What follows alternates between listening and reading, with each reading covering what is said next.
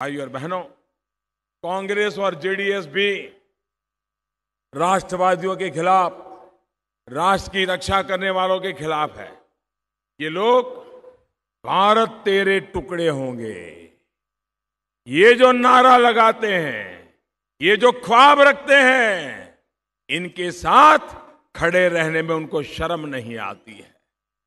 ये लोग जम्मू कश्मीर को भारत से अलग करने वालों के जो समर्थक हैं, उनके साथ खड़े हैं।